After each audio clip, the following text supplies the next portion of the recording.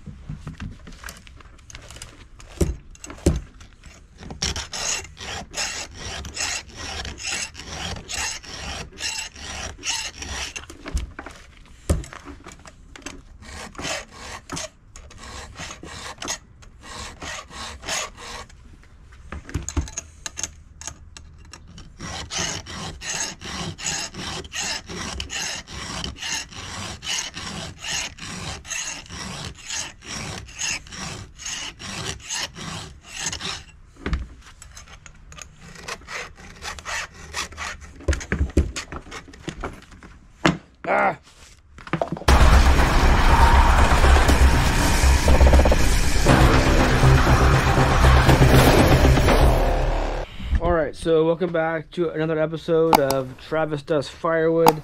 I'm not the best filer when it comes to my chains. I know the gist of it. I know that it needs to be done. I know that ideally you sharpen your chain when you run out of gas, which is the same time that you fill up on bar oil. You are a disservice to your saw when your chain is dull.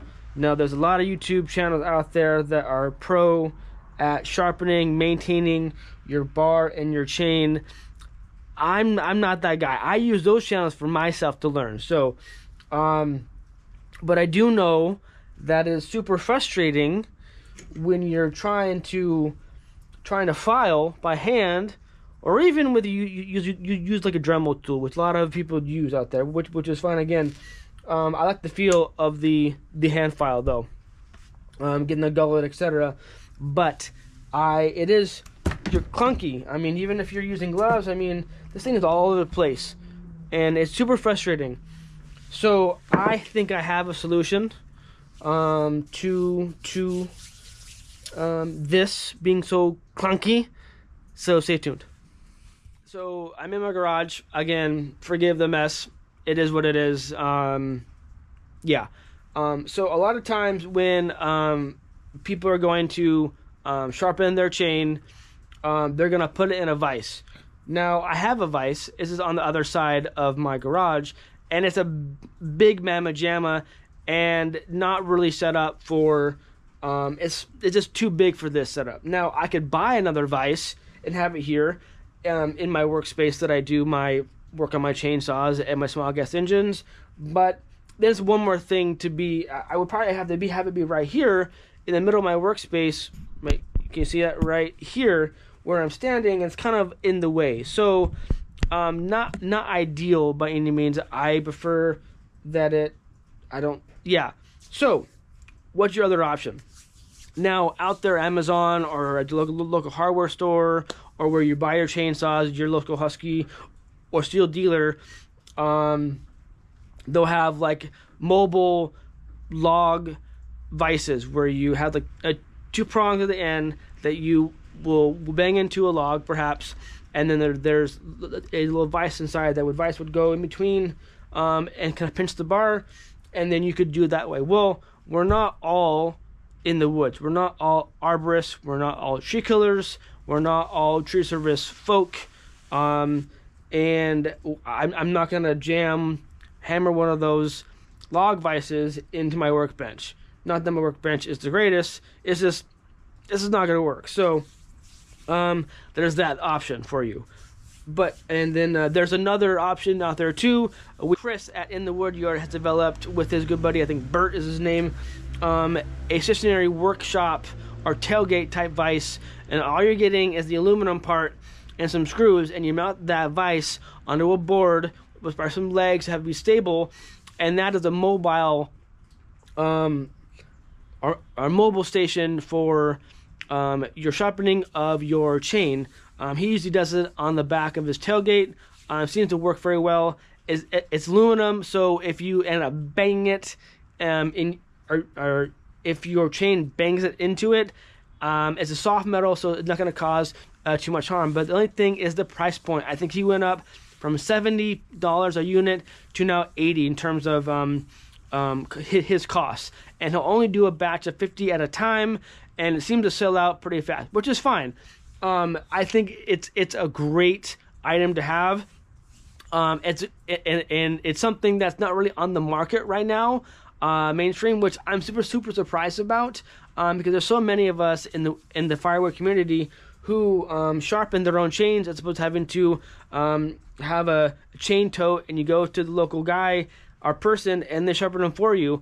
That would be ideal, but I feel confident in my sharpening skills. So I'm surprised that there hasn't been something else like it that's been on the market. So kudos to Chris and Bert with a new tool. I feel that will take off very well. But I have another idea that is very similar, but is definitely cheaper. Let's check it out. So I was thinking about how to go about get this pan down here. I was thinking about how to utilize what tools and materials I have already and clamping this thing down so it's not all over the place when you're trying to sharpen it. So this is what I came up with. Alright, so what I came up with here is a basic C-clamp from Harbor Freight. I believe Harbor Freight, they're like a few dollars a piece. This will screw, and then this is clamped down with some sort of, like, I think it's an L bracket that I had laying around. Not the ideal having it be secure, but it seems to work fine. This is stable enough. Now I can screw in this table, but I'm not going to put one of those mobile log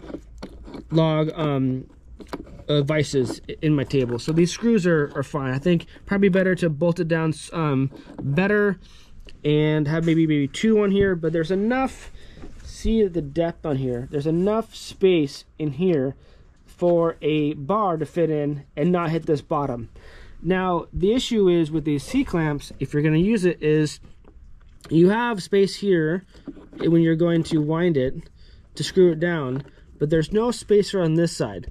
So what I end up doing is taking like a random bolt and putting it in here, so then this space right here where my pinky is, that's the space where the bar goes. So it's not foolproof. I think if I had a welder or knew how to weld or whatever, adding some, like a bolt here and welding it here, so then this would be stationary, so then I could just put it in here. Now again, like for Chris's, his vise is aluminum, so if you bang into it with your chain, not that big of a deal, probably won't do anything. Where this is I think this is aluminum, because this is a bolt from an ICB tote, but this is, I think, steel, and this is like cast whatever. So it's definitely gonna, if you bang into it, definitely gonna cause some harm to your sharp edge. So yeah, I thought that this was a good idea. I think it makes sense, and definitely cheap. I mean, this is all in all, I mean, $5 worth of material here, and not too shabby of an idea. And I'm sure a lot of you have had similar ideas of like this, but it's just having to implement it. So I'm going to show you. So this is something new to me. I've used it for a bit, wanting to do an episode on it for you. So this is what it is.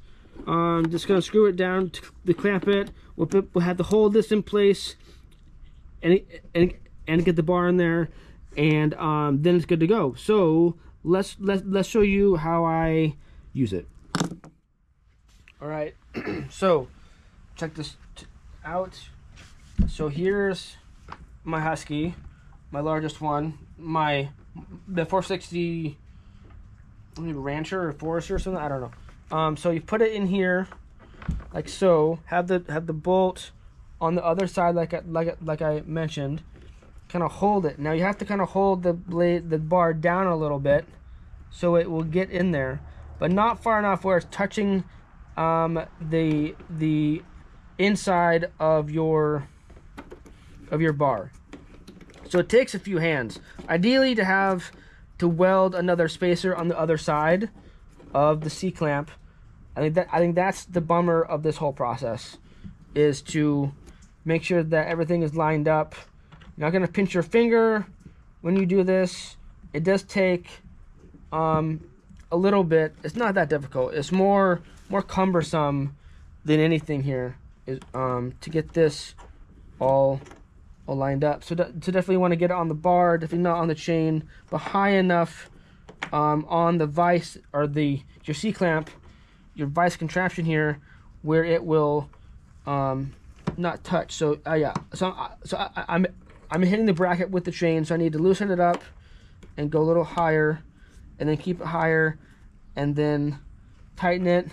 And now that's going good. And then now my clamp is just above the chain, so that's gonna be fine. So yeah, so I mean that's pretty simple enough to install. Wasn't too much of a hassle, and for the price point, I don't think you can go wrong. So are you interested in watching me file for a bit? I mean, I'm not the greatest filer, and I need to tighten this chain before I do that. But you want to watch me? Oh, okay. Sure, why not? So let's get this tightened, and I'll sharpen for a bit. Let's do it.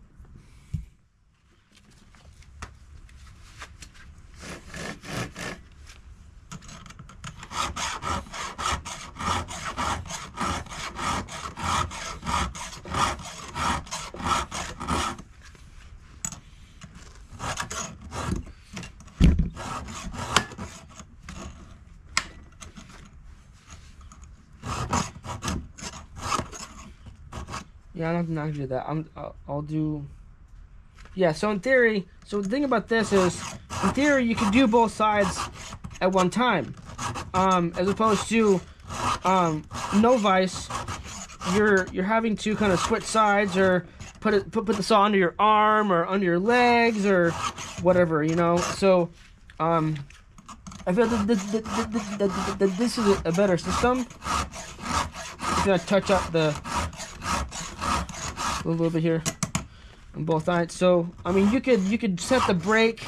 I think I think a lot of people do that for each tooth, and then chain break it off, and then move to the next one. Yeah, I think I'm gonna do every other one here. It's not. I'll do this. Can't really see what I'm doing here, but again, I'm not the best filer. So if you want a video on filing, I'm not the guy. I'm definitely not the guy for filing. But just to show you how stable this is. I mean, it's not like perfect. I mean, this is rocking a little bit when I did that, but it's definitely a lot better than having to hold it under your arm or your armpit, or like one hand on the saw, as you're filing with your hand file, right?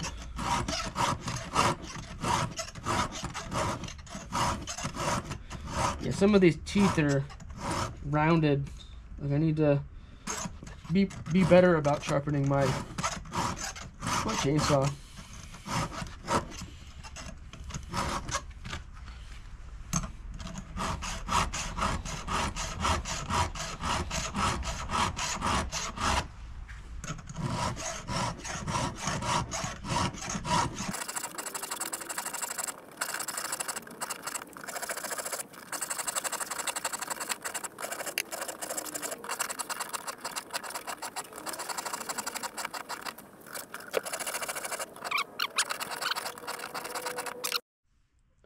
So that, I mean, so again, a few other things. I'm not the guy to watch for filing, or the person to watch for filing. I know a lot of you are like having to comment about my filing style or skills. Go ahead. Like, I admit I'm not the best filer. So this is to have demonstrate to you this idea of a bar vise. Now, it's not the only way to do this. This is something I had and thought of, implemented, and I'm showing you just ideas. If you have any more ideas, suggestions, go ahead and leave a comment below. I'm not sure can you leave pictures in comments? Probably not. But if you have any more of your own ideas of how a vise to hold your bar so you can file, email me and I'll put them up on the next episode or so of what other people are using that is cost effective in their own shed, their own garage, or on their tailgate. And let's share the wealth within the Firewood family community to help each other on that way. So again, the C-clamp I think is a good idea. Definitely a lot better than having to do this, having to wrestle with your saw. Do this, having to wrestle with your saw. And to get your chain sharpened. So I hope this helped a lot of you. Let me know your thoughts, ideas in the comments. But thank you for tuning in. I appreciate it. Stay safe, keep cutting. I'll see you next time. Cheers.